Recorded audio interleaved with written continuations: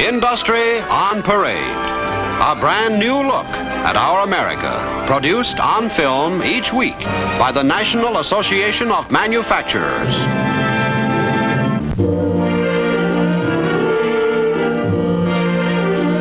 Industry on Parade looks in on a busy executive proceeding with his day's work, receiving reports, giving dictation, taking innumerable phone calls.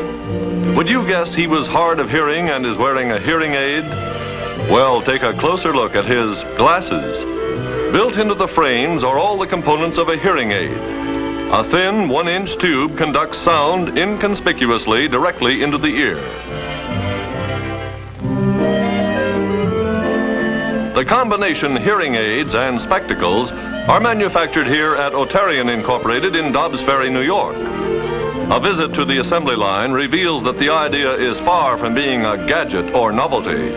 The company, an experienced producer of conventional hearing aids, has poured everything it has in the way of technological know-how into the listeners, as it calls the new type hearing aids. Minute transistors take the place of much bulkier vacuum tubes. The use of comparably tiny batteries and other parts makes possible a chain of electronic elements that picks up a sound, amplifies it, and transmits it to the ear. All these elements crowded into this limited space.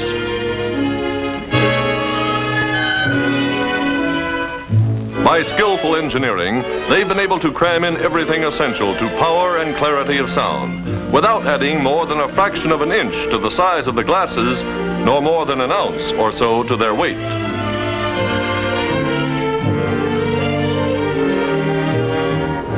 Tests for hearing deficiency cover not only loss of sound volume, but also failure to hear high tones or low tones and other factors.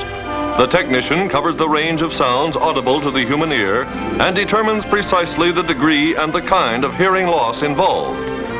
After the manufacturer has put together and adjusted the right listening elements, and her optician or optometrist has prepared the prescription for correct vision, the customer gets a final fitting for adjustment of frames. Not bad. Better vision and better hearing in one package.